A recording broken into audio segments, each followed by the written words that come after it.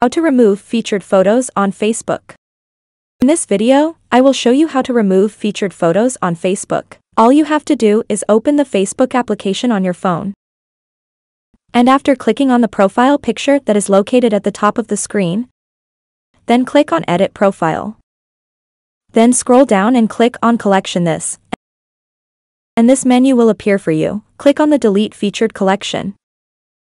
Then this menu will appear for you. Click on OK, so that the featured photos on Facebook have been removed. If you like the video, don't forget to like and subscribe. See you soon with the next video. Thank you so much for watching.